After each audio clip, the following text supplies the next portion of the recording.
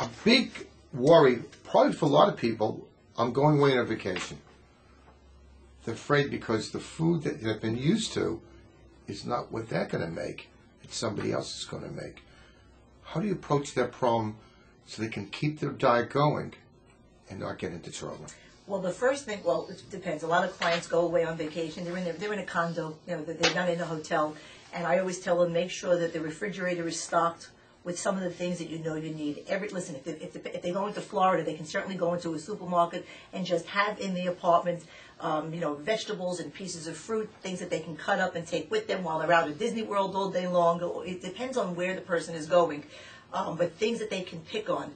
I also tell them if they're going to a good hotel, there is absolutely no reason why a concierge at a hotel cannot arrange for any hotel room to have just a fresh basket of fruit that they can pick on if they're hungry in between meals.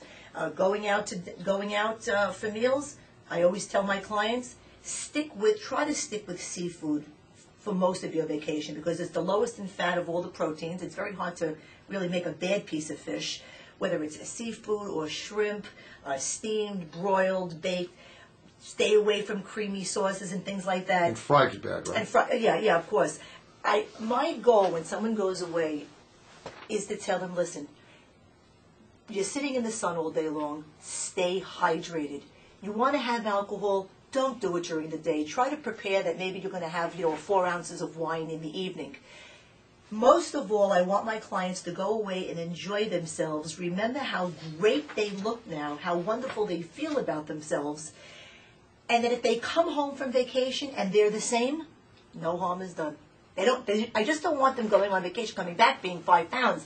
It's the attitude of, I'm going to do the best I can while I'm on vacation. I'm not going to go on vacation with the mindset, I'm going on vacation, I'm throwing caution to the wind, I'll get right back on track when I get back to see Lori. Would that sort of like fit an occasion too? Like a wedding, yes. bar mitzvah, or whatnot? Yes, except if it's a wedding. Listen, if it's a wedding or a bar mitzvah locally, there's always ways to find out, and I try my best to find out what they're serving at that wedding so that I can help my client plan from that. Let's just say it's a dinner. If I know what that hostess is going to be serving at that wedding, I will sit with the client and help them plan for that dinner and then backwards throughout the day so I'll help them plan. Usually they give you a choice of a piece of meat, a piece of fish. It's the same thing. It's the same thing at a wedding.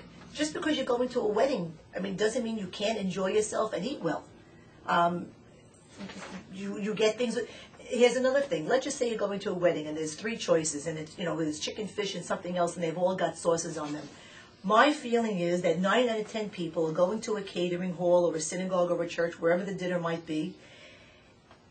If they have a piece of fish there that's coming with cheese, you just ask the guy, I don't want the cheese on my fish. It's not that it's pre-made already. It's not that it's pre-cooked. They can certainly, out of 400 people, find one piece of fish that doesn't have the stuff on it already. And you just tell them, I don't want it. Sometimes it's a little crust. You can take the crust off, right? That's exactly right. It's just a matter of being smart. It's about being, sticking up for yourself. It's just telling them, even if you have to, when you get to the hall, say to the captain, say to the maitre d', I have some eating issues, whatever. I'm allergic to cheese. Do you think you could find one piece of fish for me tonight when you serve dinner that doesn't have the cheese on it? Of course, they're going to accommodate you. That's what they're there for.